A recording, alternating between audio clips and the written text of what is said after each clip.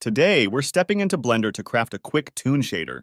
Select your model and head to the Materials tab. Whip up a new material, then move over to the Shading workspace. Time to ditch the principled BSDF node. Bring in 3 key players: Diffuse BSDF, Shader to RGB, and a color ramp. Connect them to the output. Flip the ramp from ease to constant for that iconic Toon aesthetic. Tweak the white slider to perfect your shader, and feel free to experiment with additional colors and tones. But wait, there's more. Switch back to the Layout tab, hit Shift+A, and pick Grease Pencil, then Stroke. Tuck it away from View, then hop over to the Modifiers tab to select Line Art. For this example, we'll set the source type to Scene.